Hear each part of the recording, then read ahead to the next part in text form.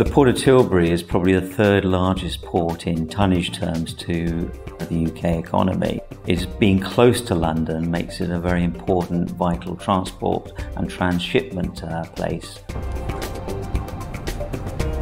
The Port of Tilbury is excellent at operational flexibility. We have a team here that I believe is second to none. We work very closely with the customer and we will work extremely hard to meet their objectives and targets. We have a number of key clients, large major organisations that do business with us. Our main cargo is containers, forest products, as well as aggregates and bulk. So there's a general spectre across the whole port. We've been in business for 135 years. We have huge growth plans for the next 135 years.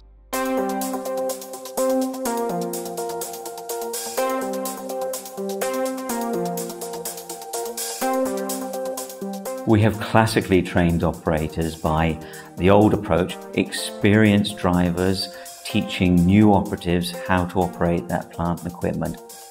Well, I sit on the board of directors for Tilbury-on-the-Thames Trust, and our objective here is to train a number of ex-military personnel. Key thing here is availability of equipment and damage limitation. When we trained, it was a 3-week course.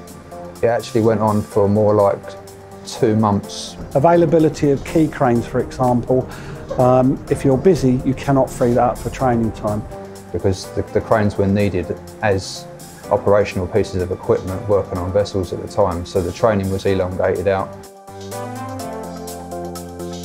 The biggest benefit for us using simulators is moving away from that potential to damage operational equipment and make mistakes in an environment where they can make mistakes.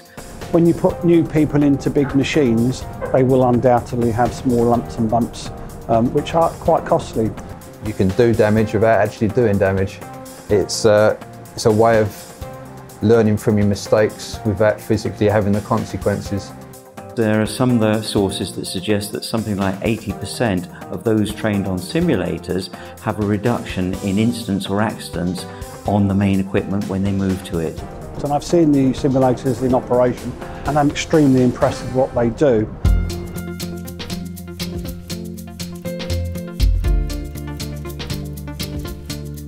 The deciding factor for CM Labs was their global credibility.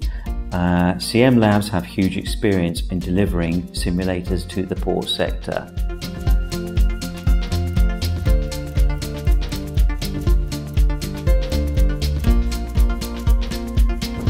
I think it's the way forward, I think it's unique, and I think it puts us ahead of the competition. I was really surprised. It's unbelievably realistic in every aspect, and I've really put it through its paces and tried every single thing.